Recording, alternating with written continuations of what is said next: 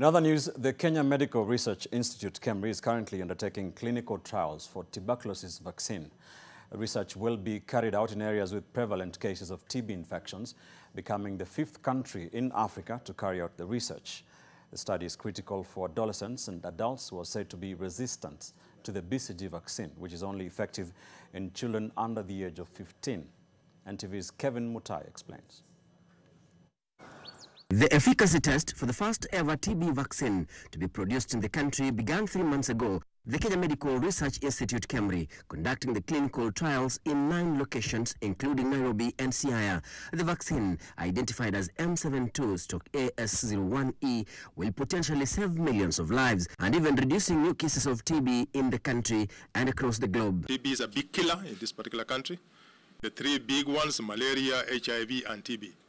And we really have Kemri is at the forefront to be able to get for the country this particular new vaccine. Within 4 to 5 years, we'll be looking at the data, and after that we'll know the efficacy and the safety of the data, and then it can be been rolling out once we have the final results. The study involves more than 20,000 participants, focusing more on adolescents and adults who are reportedly resistant to the available BCG vaccine. The M72 vaccine research is being funded by Gates Foundation and Welcome.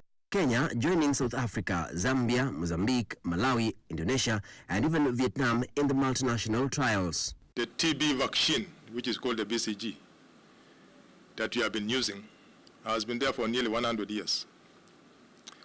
But now, as you have been moving on, we are seeing a lot of resistance of TB, and the majority, or quite a number of people right now, are not actually responding to the TB vaccine that is currently available. Kemri imeingia kutafuta hiyo chanjo ni gani inaweza saidia wale wenye wakati hii chanjo ya BCG imekuwa hafifu, haiwasaidii wakiwa adolescent na adults. Hapo ndio hii vaccine sasa inaingilia.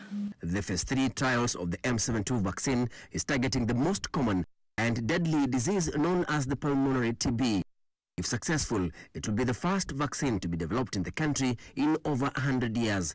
This research is being carried out in several Kemri centers covering areas with high prevalence of the deadly virus. Top is a very high TB burden comparing to other parts of the country, and from the data we are getting even right now, it is showing the same trend. The research signals Kenya's commitment in providing healthcare solutions across the globe.